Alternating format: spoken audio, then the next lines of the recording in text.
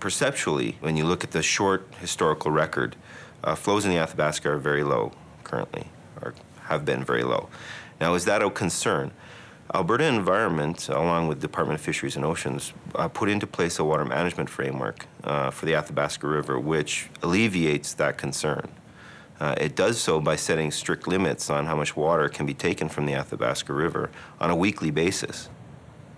The allocations are approximately 3% of the annual flow of the Athabasca River.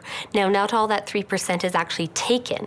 It's what's allocated, but the companies that are withdrawing are not actually withdrawing their full volumes.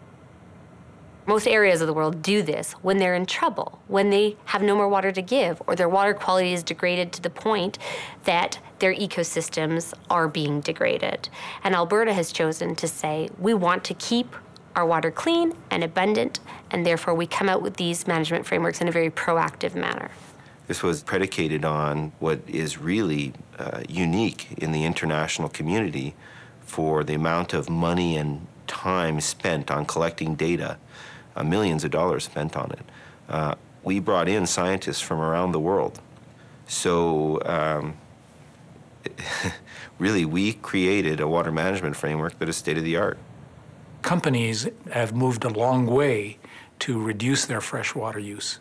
And I'm talking about from 80% freshwater use to now 3 to 4 to 5% in steam-assisted gravity drainage operations.